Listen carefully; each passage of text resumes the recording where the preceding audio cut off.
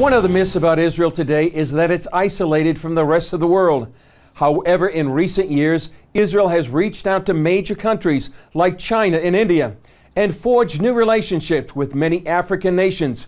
Israeli Prime Minister Benjamin Netanyahu is one of the prime movers behind these new diplomatic ventures, and many of these nations look to Israel for its technology and advances in security. Israeli high-tech, Iran, and Hezbollah topped the agenda of Netanyahu's latest trip and historic visit to Latin America. CBN Middle East correspondent Julie Stahl has that story. It's the first time an Israeli prime minister visited a Western Hemisphere country south of the United States. From Argentina to Colombia to Mexico, they rolled out the red carpet. And we are beginning here the dawn of a new era. And not accidentally, we begin it here in Argentina. The last time an El Al aircraft landed in Buenos Aires happened in 1960, when Israel kidnapped Nazi war criminal Adolf Eichmann and whisked him away for trial. The Prime Minister's visit is laden with symbolism.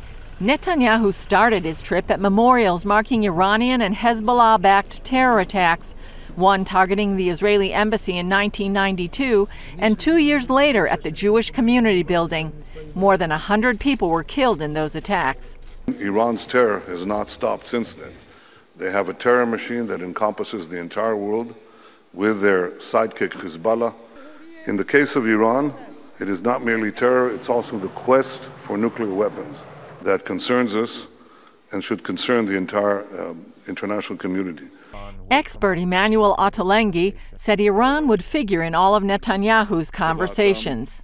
Iran remains Israel's most strategic threat, but also because in Latin America increasingly Hezbollah cooperates with organized crime in a narco-terrorism convergence to raise funds for its growing budget.